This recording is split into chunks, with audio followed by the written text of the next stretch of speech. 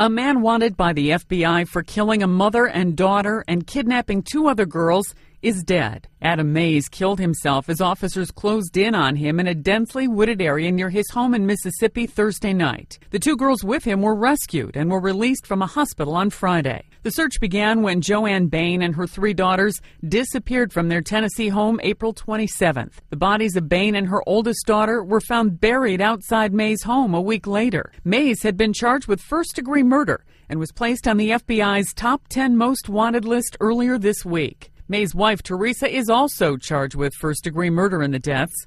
She told investigators that she saw her husband carry out the killings and then drove him, the 2 younger girls, and the bodies to Mississippi. Mays' mother, Mary, is also facing charges related to the kidnapping. Police records also show that Mays was investigated in Tennessee for allegations of child abuse and child pornography 2 years ago. But the case was closed after investigators concluded that the claims were unfounded.